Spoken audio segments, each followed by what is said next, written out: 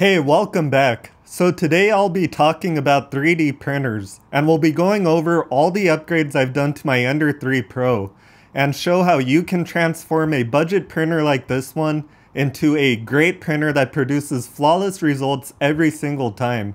It's been over a year since I've made any adjustments at all to it, not even a bed leveling or anything, and it's been a stable workhorse this entire time. Honestly, it's so good now that I can just push print and walk away without worrying about failed prints at all. The quality of the prints and the speed I can run it at is exceptionally good, as you can see in this footage I recorded earlier. For this one I set a print speed of 120 millimeters per second in Kira, and I could probably get even faster results if I modified the acceleration, which is something I'm currently looking into doing. Now, the Ender 3 series is one of the most popular printers on the market and is highly regarded as being one of the best for beginners who want to get into 3D printing. That's because it has a low price tag while still providing good performance, but it's definitely not perfect, and there are a number of things holding it back from being a truly great printer. Fortunately, all these things can be upgraded by the user relatively easily. So today I'll be going over a list of all the upgrades I recommend doing if you own one of these printers. Let's start by looking at the different variations of the Ender 3 model. The one I have is the Pro version, which comes with a better power supply and a few minor differences, but for the most part it's pretty much identical to the standard model. Later revisions such as the V2 had more substantial upgrades that justified a new version.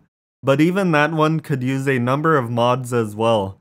This one was my first 3D printer that I purchased over 4 years ago, and I ran it at stock for about a year before doing a few upgrades. Some of these mods were out of necessity since a few of the stock parts are poor quality and either broke or wore out over time. Some of the other upgrades I did weren't exactly necessary, but they made a substantial difference in performance, reliability, and quality of the prints. And then there's a few upgrades that don't impact performance or quality, but are just nice to have for convenience. Most of these upgrades are products that you can purchase at places like eBay, Amazon, or Micro Center, but there are a few that you can print out yourself. I'll be providing links in the description for all the products I'll be showing today, and will also provide the links to the Thingiverse parts that you can print yourself. Now I'll be going through this list in no particular order, but I'll be saving the more customized upgrades for later in the video. So let's get started and first talk about the bed. Normally the Ender 3 comes with a textured bed that doesn't have great adhesion, which can frequently lead to failed prints. So upgrading to a glass bed should help a lot if you're having adhesion problems. If you want to take it a step further, I suggest getting a PEI sheet like the one I have here. PEI offers the best adhesion, which can make a big difference, especially when using PETG filament. Personally, I prefer PETG over PLA because I found it deals with heat and direct sunlight better and is less likely to warp over time. But one of the drawbacks to using PETG is that it's harder to print with because it's more prone to losing adhesion with the bed. But ever since I added the PEI sheet, printing with PETG has become just as reliable as PLA. Another useful upgrade that can improve reliability is replacing the springs. If you find yourself needing to re-level your bed frequently, then chances are it's because the stock springs are poor quality. Upgrading them will help keep the bed more stable between prints. To further improve print reliability, you could also add a BL touch. While it's not necessary to get good printing results, it's still nice to have and will make your life easier once you get it set up. The BL touch allows your printer to do auto bed leveling, where the probe measures the Z offset at various points of the bed and creates a mesh of it that it stores in memory. This is useful because most beds aren't perfectly flat, so the printer compensates for this, and as a result it improves contact between your print and the bed, resulting in better reliability. Some of Creality's printers already includes a BL touch, or a CR touch, which is Creality's version of the bed probe, but many of their printers, including mine, don't include one. You might have noticed the one I have says 3D Touch instead of BL Touch. That's because I have a knockoff version which was considerably cheaper than the real one, but still provides accurate results. However, I'll be leaving a link to the genuine BL Touch since not all clones perform as well as mine, and it's hard to tell which ones are good. To attach it to your printer, you also need the appropriate bracket. Keep in mind the Ender 3 V2 requires a different bracket than the previous models. You can purchase a model that already comes with a bracket, or purchase the bracket on its own, or print one out like I did here. Another upgrade I recommend doing is replacing the stock hot end with an all-metal hot end, especially if you're planning to print with higher temperature filaments such as PETG or ABS. If you don't plan to print with higher temperature filaments, then this upgrade isn't necessary but still nice to have. Upgrading to an all-metal hot end will result in better temperature consistency, which will help ensure the filament extrudes at a steady rate. You also want to replace the nozzle about once every year or two, depending on how frequently you use your printer since the nozzles wear out over time. Brass nozzles are fine for most filaments, but if you're using an abrasive filament such as glow-in-the-dark or wood filaments where additional particles are added to give a cool effect, then you'll want to get a hardened steel nozzle for increased durability. Eventually, you'll also need to replace the hot end fan and the part cooling fan, since these will wear out over time as well.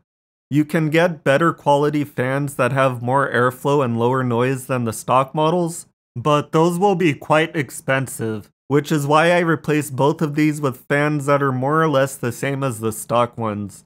It would have been nice to get quieter ones since these are by far the loudest parts on the printer now, but they still work well. Speaking of airflow, you might have noticed the hot end shroud has openings at the bottom that allow air to blow on the print in a way that isn't exactly desirable. So printing out this cover will help ensure the airflow hits the nozzle like it's supposed to. To be honest, I'm not sure how useful this part really is, but it seems to help at least a little bit. If you decide to print it, I recommend printing this part with something other than PLA, since this area can get pretty hot. I printed mine in PETG and used silicone adhesive to attach it. If you're feeling adventurous, then you could also print out an entirely new shroud. There's quite a few different designs you can find on Thingiverse for this, some of which allow you to use bigger fans. I haven't done this myself since I'm happy with how it's performing right now, but I'm considering doing it in the future so I can use thicker fans that are quieter.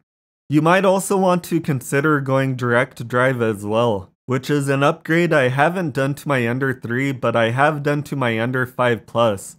Doing this can improve performance and quality of prints. This is something I'm considering adding to my Ender 3 at some point, but it's certainly not necessary, and one of the drawbacks is that it adds weight to the gantry. Let's now look at the Bowden tube. If you're planning to print with filaments other than PLA, then you should definitely upgrade this. This tube carries the filament directly into the hot end, but the stock tube is made out of a material that doesn't hold up so well with higher temperatures. Now let's move over to the extruder. The stock extruder is low quality and made out of plastic. Mine actually broke off after about a year of use, so I highly recommend replacing it with a metal one. To make loading and unloading the filament easier, I also recommend printing out a knob like this one. Now let's talk about the filament spool and this little roller guide that I printed here. An annoying problem with the stock setup is that the filament has a tendency to rub against the Z-axis, and as a result the filament gets slowly grinded away by it. Over time, the debris from the filament will build up in this area and make a mess. That's what this roller is for. It's a filament guide that ensures the filament goes directly into the extruder without grinding against the Z-axis.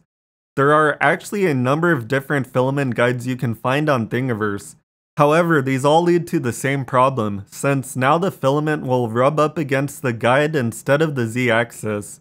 That's why I highly recommend the roller guide instead, since the wheel will rotate instead of rubbing against the filament as it passes through. It's also a good idea to move the filament spool from the top to the side like I did, since this will lower the printer's center of mass and make it more stable.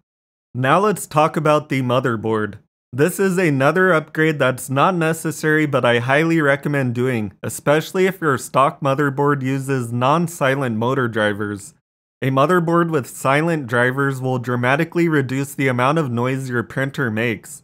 Creality makes upgraded boards that come with these silent drivers, which will work well. But Big Tree Tech makes some excellent boards, and I highly recommend getting one of theirs instead. They make a variety of different boards that come in different sizes, but the best drop-in replacement for the Ender 3 is the SKR Mini E3 version 3.0. Not only are the drivers silent, but they're also more accurate, which means you can get better print quality while also printing at faster speeds. You also might want to consider upgrading the motherboard fan to something that's a bit more quieter like I did. But in order to do this, you'll probably need to remove a piece of metal from the cover in order to fit a different size fan there. It's kinda hard to explain, but you'll know what I'm talking about after removing the fan.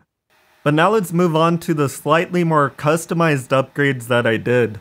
The power supply has an internal fan that's temperature controlled and will occasionally ramp up while the printer is in use, and it can get pretty loud. So I decided to add an additional fan here to help keep things cool, and as a result the internal fan won't need to ramp up. Since the Ender 3's power supply outputs 24 volts, I purchased a 24 volt fan, but it turns out this fan was pretty loud when running at 24 volts, so I decided to add a voltage regulator that drops the voltage down to 12 volts, which means the fan will run much quieter. You can find these regulators on Amazon or eBay for just a few bucks each. I'll be talking more about voltage regulators in future videos, so if you're interested in learning more about circuits, then be sure to subscribe to the channel. Adding this 12 volt regulator also allowed me to include an LED strip at the top of the frame, which is a nice thing to have when printing at night, and I think it looks pretty cool too. I designed and printed the box that houses the regulator and included a switch on top so I can turn the LED strip on and off. Now the last thing I wanted to talk about isn't a physical upgrade, but actually a firmware upgrade. By default, these printers run on the Marlin firmware, which works fine. But if you want to get the most out of your printer, then you should consider loading the Klipper firmware. Klipper offers more advanced features and allows you to easily change configurations from a file on your computer without needing to recompile the firmware and flash the printer each time, which is extremely convenient and saves a lot of time. The only catch is that Klipper can't run directly from the printer's motherboard. It requires a computer to run the printer. Single board computers are a popular choice for this, but you can also run Klipper on any desktop, PC, or laptop running Linux. This means you can control the printer from an easy-to-use, browser-based interface, such as Octoprint, Mainsail, or Fluid. The easiest way to install all this software is by using something called Kia. I think that's how it's pronounced at least. It stands for Klipper Installation and Update Helper and can be found on GitHub. I'll leave the link in the video description along with a good tutorial I found on how to get it all set up. This installation script also makes it extremely easy to set up multiple printers to run off a single computer, so it's a natural choice for people who are running several printers. And finally, it's worth mentioning that in order to get great prints, you also need to use the correct slicer settings, such as nozzle temperature, speed, retraction, and things like that.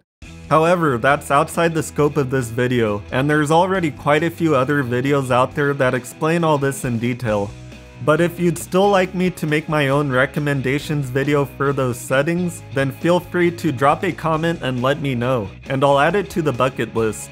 Also, if you found the video helpful, then be sure to give it a thumbs up, and also consider subscribing to the channel if you're interested in seeing more tech-related content.